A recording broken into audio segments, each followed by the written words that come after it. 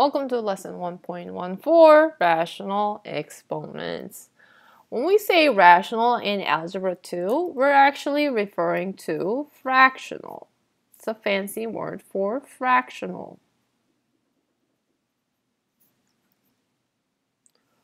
So let's actually take a look at mini lesson 1. Consider the expression 6 to the half power. We discussed what it means to apply negative exponent and different varieties of exponent properties, but we haven't talked about what it means to have fractional exponent. So let's just pretend that this is some number, 16 raised to half power. A, it says apply the power property to simplify this expression. So remember, when exponent is raised to exponent, I multiply the exponents, right? So this means, let me just write it out, half raised to second power. This actually means this is 2 over 1, right? A whole number always has a denominator of 1. When we multiply the exponents or the fractions, 1 times 2 is 2. 2 times 1 is 2. 2 divided by 2 is 16 to the first power, which is just 16, right? Now, this problem says, what other number squared gives me 16? What other number squared gives me 16? 4, right? So hold on a second. If 4 squared is 16, and then 16 to the half power squared gives me 16, what can we say about 16 raised to half power and 4? They're equal. So what that means is actually, that's crazy, right?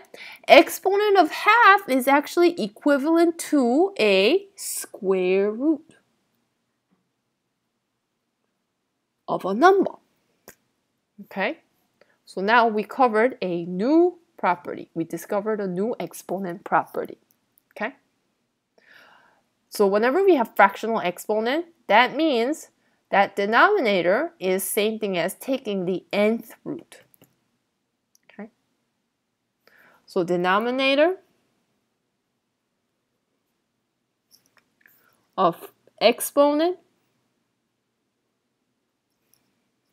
is equal to the index number or root number.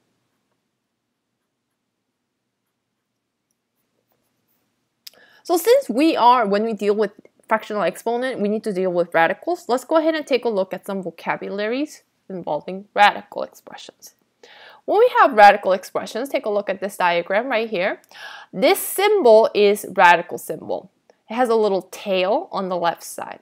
Okay? It's different than the long division symbol, which does not have a tail.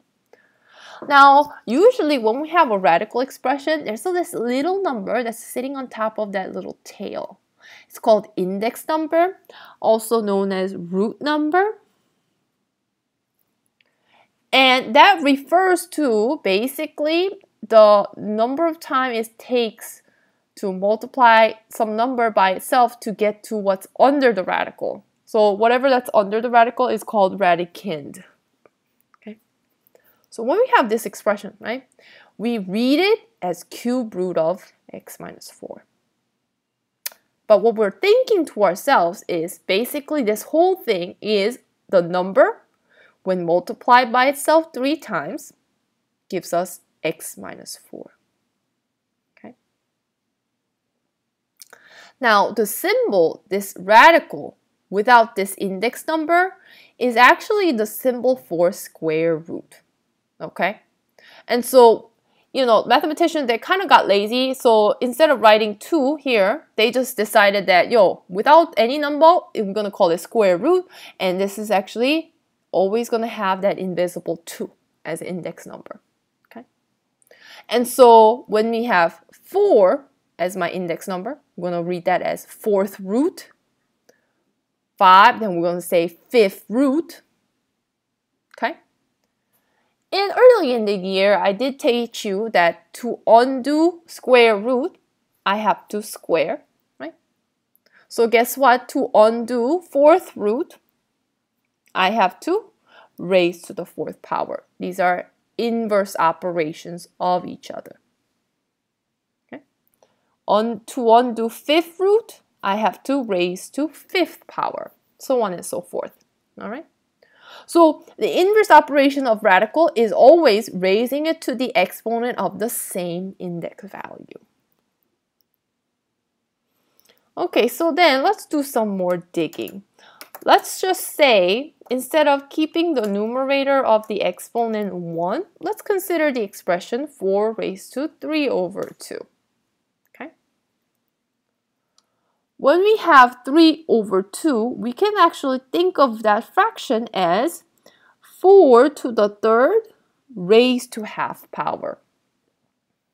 Right? Because exponent raised to exponent, that actually gives us 3 times 1 over 2.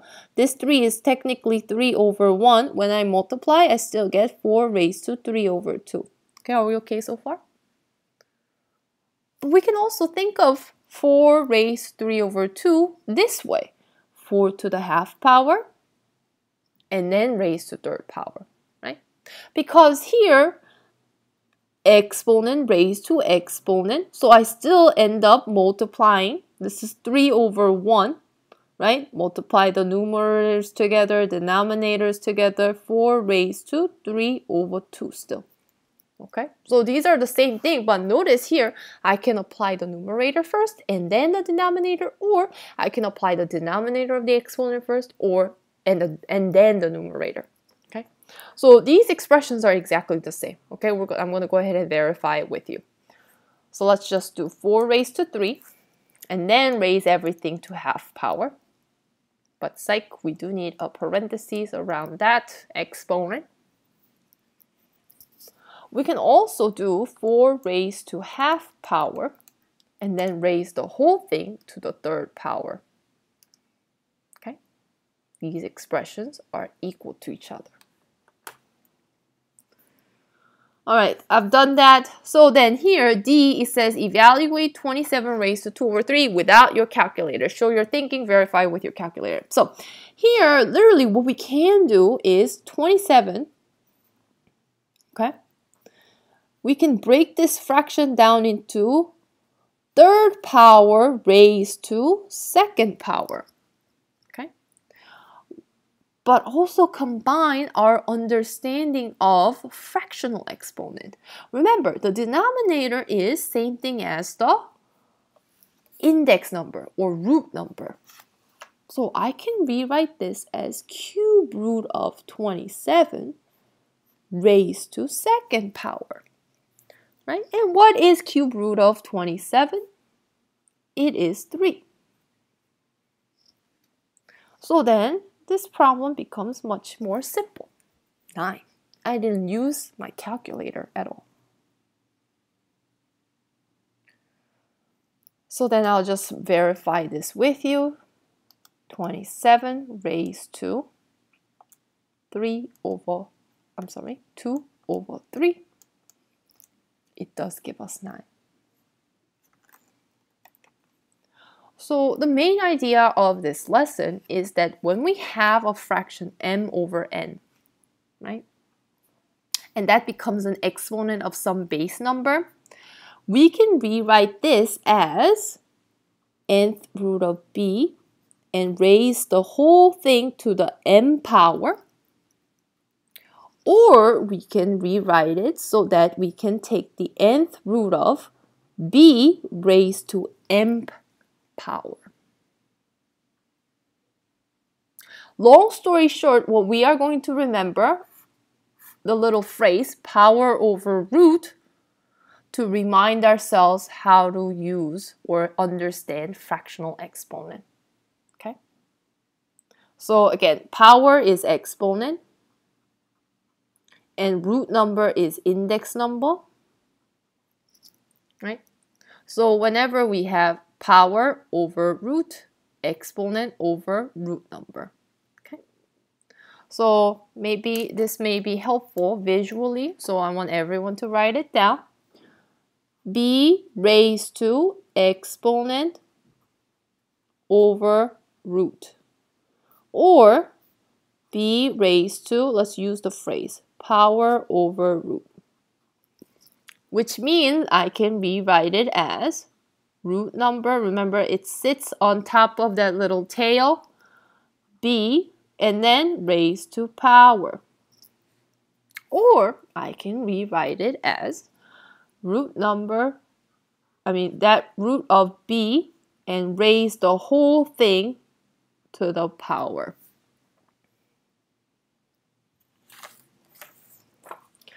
Okay, so then let's actually try some problems without using our calculator.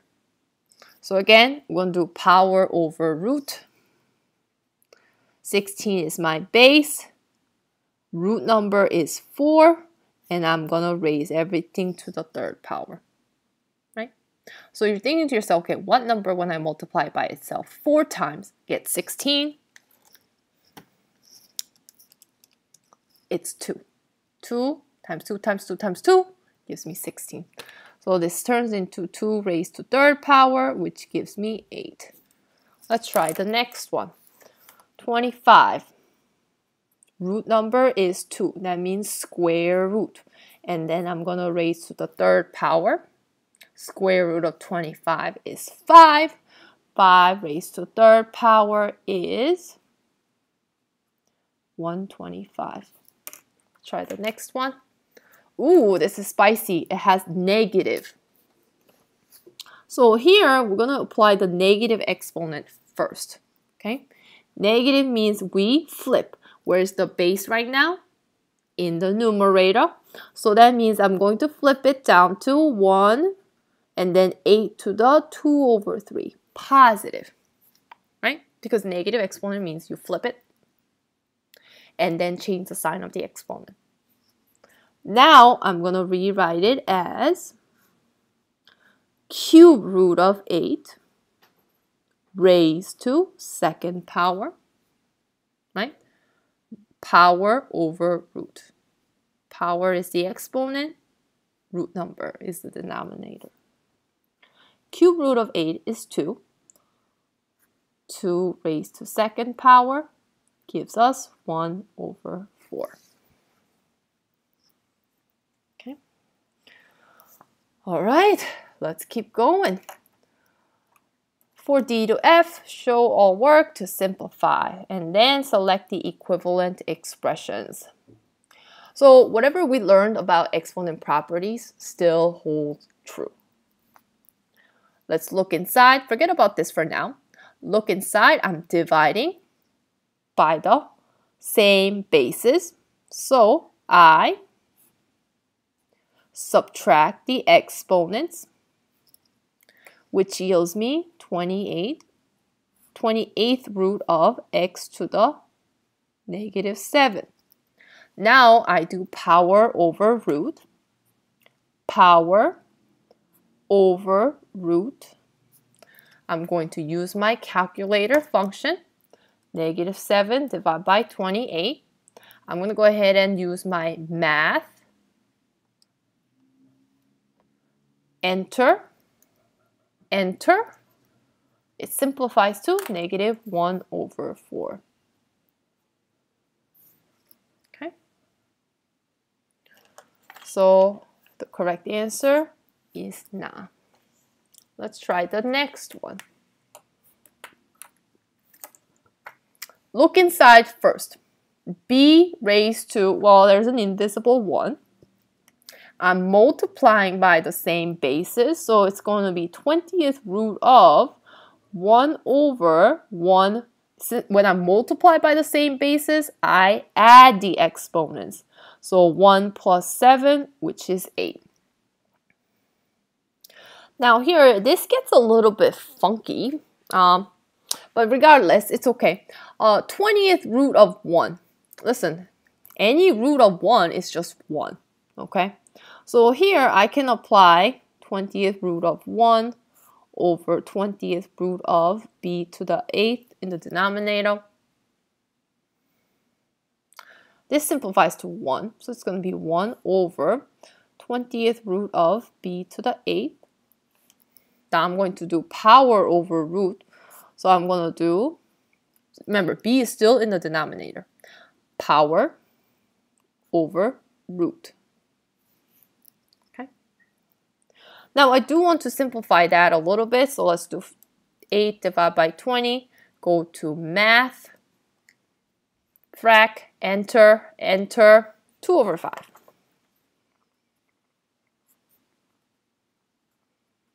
Now, once I'm here, I need to look at my answer choices, but then I realized that, all the b's, the bases are in the numerator right now. My base is in the denominator, okay? So you cannot just go ahead and choose this, right? Because this base is in the numerator, this base is in the denominator. So what exponent property allows us to flip? Negative exponent. So we can rewrite this as b. I'm going to flip it up and change the sign of the exponent. So my final answer is ka. All right, last one. Let's go get it. Before I start doing stuff with the outside exponent, remember there's an invisible one. We are multiplying by the same bases, meaning I have to add the exponents. Simplifying. When exponent is raised to exponent, I multiply the exponents. So now I can just go ahead and type it in my calculator. Let my calculator do the work for me. Math, frac, enter, enter. So I get x raised to negative 5 over 2. But what do you know? When I look at my answer choices, none of them actually make sense. And I'm seeing radicals, right? So that means I got to convert it using, excuse me, power over root. So remember, actually, let's not do power over root just yet because I see the negative. So I'm going to go ahead and flip it first. Now I do power over root. So power and root. Okay. Let's look at the answer choices. Now I can definitely eliminate na and la because the bases are on the numerator. My base should be in the denominator. Now let's look at these. You should go with ta because, once again, no index number means there's an invisible 2. Okay, that's why this symbol is called square root symbol.